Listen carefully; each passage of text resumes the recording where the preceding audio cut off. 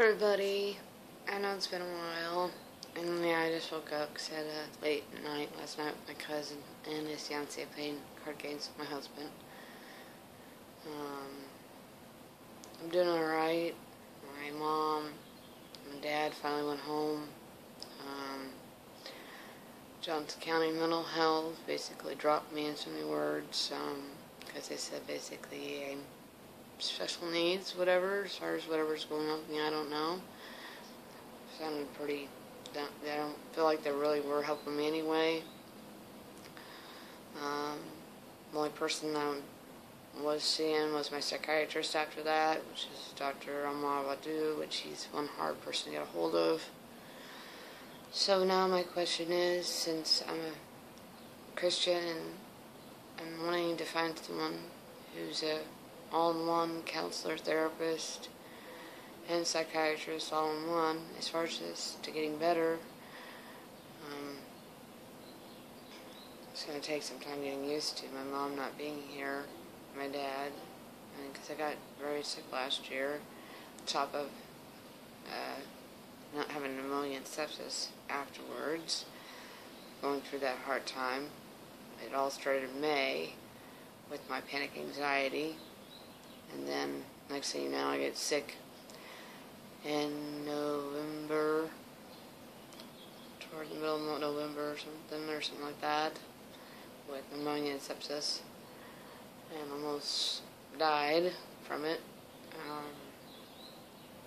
I'm thankful to be here. I'd like to be able to get on with my life in a better, healthier way, and be happy, and not feel like I have to be on medicine, like my mirtazapine is 45 milligrams still on, the clozapam 3 times a day.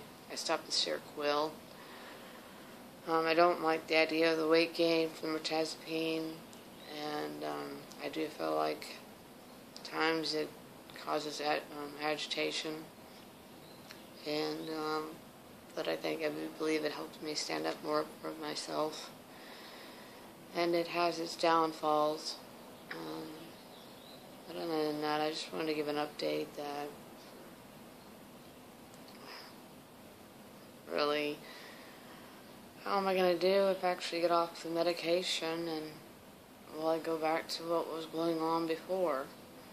That's what I'm frightened of, and I don't like the fact of being here alone. I've always been used to being in a house full of people, family, being close to family and everything, but my video's getting too long, and I'm doing this on a tablet, so this is my update, basically. And I'm also taking medicine for acid reflux. It starts with an F, something, I don't know. It's supposed to, I guess, help me with my indigest acid reflux or whatever. Anyways, I hope to be able to have a follow-up with my doctor as far as how my thyroid is and stuff, and my primary doctor, and get in touch with my psychiatrist and talk to my husband today, figure out what steps that we're going to take, because I'm terribly frightened as far as cutting back on mirtazapine, though I don't like the weight gain and everything. I've had to, basically, I only have 2 pants to wear, and things don't fit quite the same, and it's depressing. Medicine's so sexually make happy, but at the same time it makes you gain weight.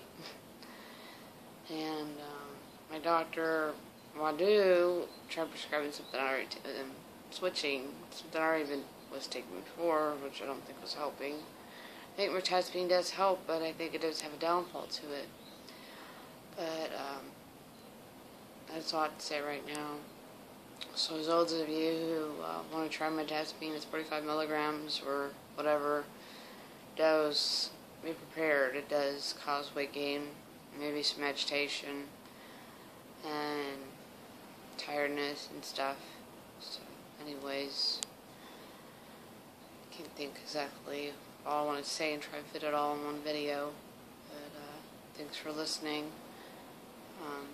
And for those of you who are struggling with panic and anxiety and depression, I'm praying for you that we can get through this and get better. Come out stronger and better, closer to the Lord Jesus. Thanks for watching.